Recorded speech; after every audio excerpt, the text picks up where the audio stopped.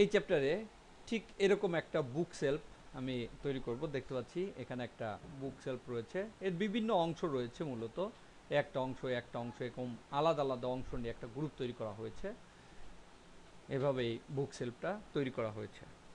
আমি এই চ্যাপ্টারে স্টেপ বাই স্টেপ এই বুক সেলফটা তৈরি করব।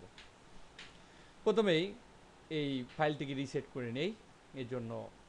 এর জন্য এখানে ক্লিক করি, রিসেট, ডন্ট সেভ, ইয়েস।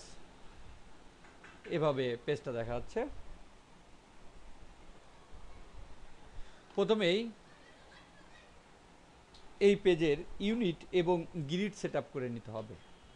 আমি প্রথমে ইউনিট সেট করি। ইউনিট সেট করার জন্য কাস্টমাইজ মেনু থেকে ইউনিট সেট এই অপশনটা নির্বাচন করি। এখানে দেখতে পাচ্ছি ডিফল্ট অবস্থায় ইঞ্চি নির্ধারণ করা রয়েছে। এটা ডিফল্ট অবস্থায় থাকে, এটাই থাক, আমি ইঞ্চিটাই রাখতে চাই। ওকে। এবার গ্রিডটাকে সেট করব। এজন্য মেইন টুলবার থেকে স্ন্যাপস টগল এই অপশনটির উপর রাইট ক্লিক করি এবং এখান থেকে হোম গ্রিড ট্যাবে যাই। গ্রিড স্পেসিং, এই গ্রিডগুলোর স্পেসিংটা নির্ধারণ করে দিতে হবে। আমি গ্রিডগুলোর স্পেসিংটা 1 ইঞ্চি করে দেব। 1 ইঞ্চি করে দিলাম। কিবোর্ড থেকে ট্যাব কিটা প্রেস করি।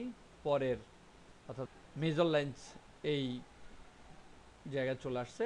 এখানে মেজর লাইন সেট করে দেই 12, অর্থাৎ 12 ইঞ্চি। আবার কিবোর্ড থেকে ট্যাব কিটা প্রেস করি।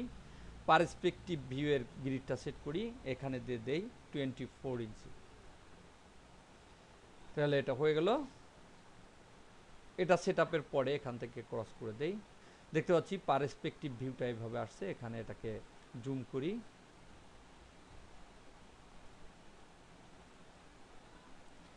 এভাবে প্রথমেই আমি পেজটাকে সেট করে নিলাম। এবার বুক সেলফটার ডাইমেনশন কি হবে সেটা নির্ধারণ করে নিতে হবে, অর্থাৎ এর বিভিন্ন সাইডের পরিমাপ কি হবে এটা নির্ধারণ করে নিতে হবে। এখানে আমি প্র্যাকটিস ফাইলস ফোল্ডারের মধ্যে নির্দিষ্ট ফোল্ডারে এই পরিমাপটা দিয়ে দিয়েছি, অর্থাৎ ওয়াইড হবে 55 ইঞ্চি, ডেপথ হবে 14 ইঞ্চি, হাইট হবে 79 ইঞ্চি, ভার্টিক্যাল স্পেসিং অফ সেলফ এটা হবে 16 ইঞ্চি, ওয়াইড অফ সাইড প্যানেলস এটা হবে 2 ইঞ্চি। ঠিক এই পরিমাপেই আমি এই বুক সেলফটা তৈরি করব।